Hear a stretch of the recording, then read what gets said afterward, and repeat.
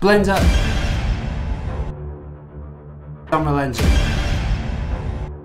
Which one should you learn? I hear this question all the time, and after using both for years, I've come to a realization. It's the wrong question. Because choosing between one and the other isn't about which one's better, but there's a much more important question you need to ask yourself. But first, let me explain. I started learning Blender back in 2020 and I quickly became obsessed. I could create effects, visuals and animations just like in the big movies all on my own computer. But then a few years ago, Unreal Engine caught my eye and it completely changed my workflow. Fast forward to today, I've now spent countless hours in Blender and Unreal Engine, and I want to share what I've learned about both. To help you decide not just which one is best for you to learn, but to ask yourself a much more important question. What do I actually want to make? Blender and Unreal Engine are both very similar and very different at the same time. They're both free and packed full of 3D potential. They're both very popular with 3D artists and storytellers, but serve very different purposes.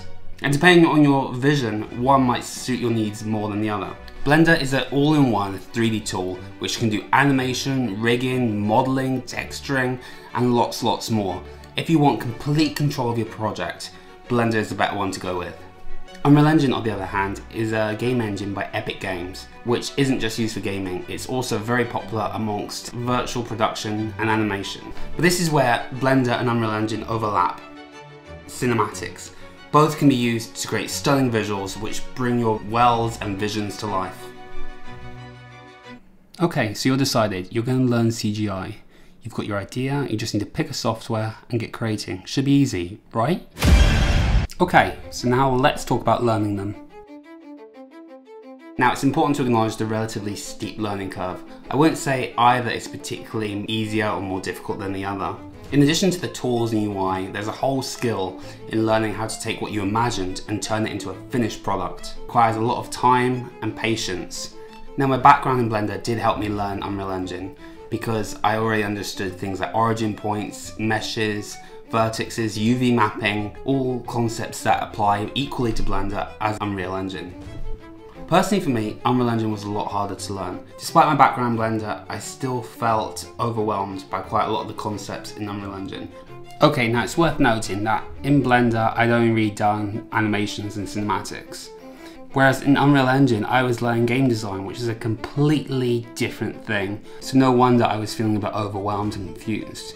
But that also brings me to a key lesson I learned, which is no matter how much you know, there's always going to be a lot more that you don't know.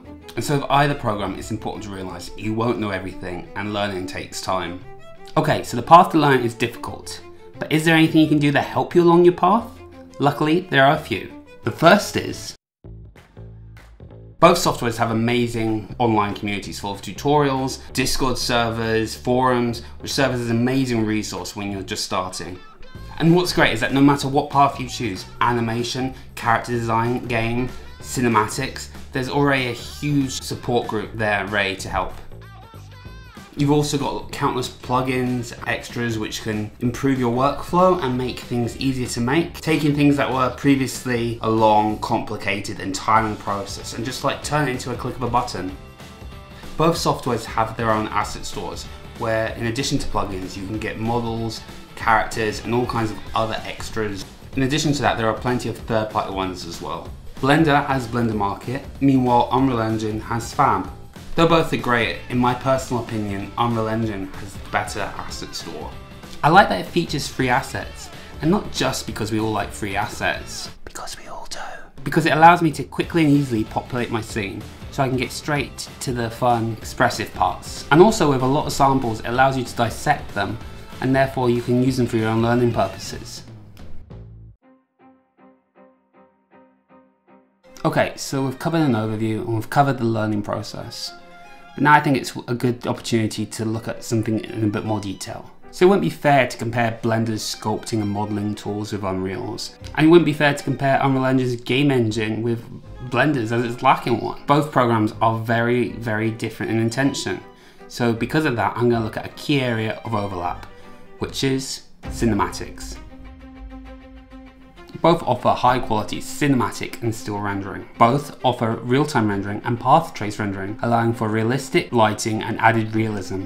So both programs can be used to create realistic cinematics. Now, I am more used to doing cinematics in Blender, but two aspects I really love about Unreal Engine so far are that the real-time rendering is super high quality. That allows you to compose and light your scenes and instantly see what your final shot is going to be like. This allows you less guesswork and less time waiting on renders to develop, allowing you to make quicker progress and get the exact shots you're looking for. And the other one was the sheer number of assets at my disposal. I love being able to quickly and instantly populate a whole scene and focus on creating the exact mood I'm wanting without having to go to other websites. It just feels like a much more streamlined workflow. There are some aspects I like more in Blender, and maybe that's just because of my inexperience in Unreal Engine, but I like having the extra control over especially assets and props, being able to adjust and remodel them as necessary just to get them exactly how you want them without having to sort of export them to Blender just to re-import them back. It's really down to whatever preference you have and ask yourself, what exactly do you want to get from this? But getting good cinematics is only partly to do with environment, lighting, assets. There's also animation. Animating in Unreal Engine does have some drawbacks, as the animation tools are relatively new compared to other software, which means workflows can be less streamlined, especially if you're coming from a background in animating. Blender's animation workflow, however, is much more in keeping with standard practices. If you're coming from Maya or Blender's animation tools are actually amazing and is used by many indie studios, and they've produced some award-winning and absolutely outstanding animations. Now, there are many indie studios that use Blender. Blender, despite being great, is very often called not for professionals, with companies often choosing to go with Cinema 4D, Maya or 3ds Max. Now, why is that? Well, I'm not really the best person to say. From what I understand, it's more to do with already having established workflows with the other software. But with Blender's ever increasing uptake and increasing progress, who's to say what's going to happen in the future? The knowledge and skills, however, that you learn using Blender should be relatively straightforward to transfer onto other softwares. Unreal Engine is a game engine used by both AAA studios and indie developers, and its uptake is on the rise. This allows you to seamlessly join existing studios' workflows and processes. In addition to that, it's also being used for automotive rendering, film, architecture, and virtual production. Just to quickly touch on performance, I'm by no means an expert. I really am not. Unreal Engine is a huge giant beast of a program which can really take up a lot of space on your hard drive. And this can be a big barrier for some people in learning it. Blender, on the other hand, has much smaller file sizes, meaning even lower spec machines can run it. Alright, so I've talked about the strengths of both. Now, take a second, close your eyes, and imagine your dream project. What does it look like?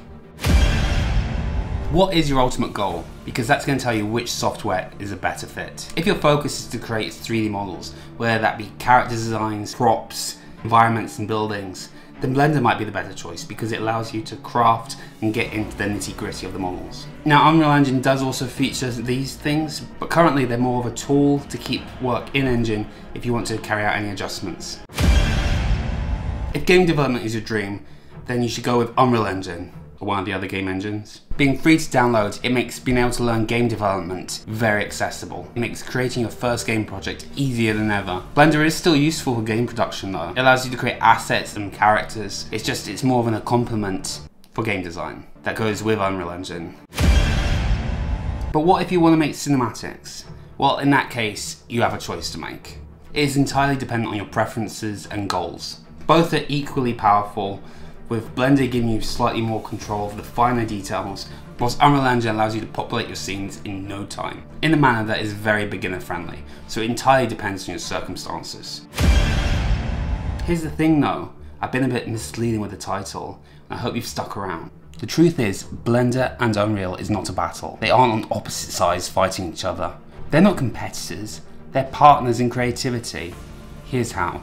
You see, the two softwares aren't on opposite ends facing off against one another. They work best when used together, allowing you to use the strengths of both and combine the best of both worlds. So whatever you end up choosing, whether it's Blender, Unreal Engine or both, just jump in and try. You'll never know what you'll create. So if you found this helpful or interesting, please feel free to check out one of my other videos. Bye.